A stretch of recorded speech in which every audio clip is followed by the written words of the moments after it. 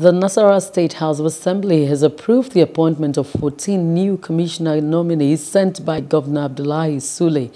This was shortly after the nominees were successfully screened by the House. The new commissioners would be inaugurated at a later date.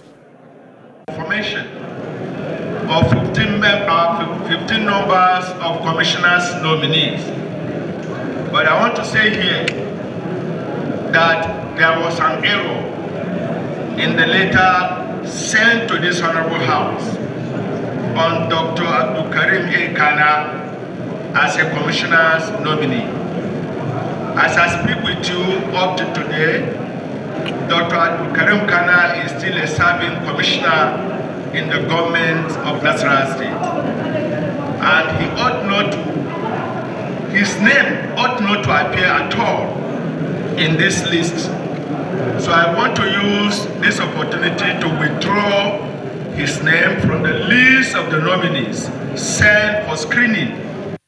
Hello, hope you enjoyed the news. Please do subscribe to our YouTube channel and don't forget to hit the notification button so you get notified about fresh news updates.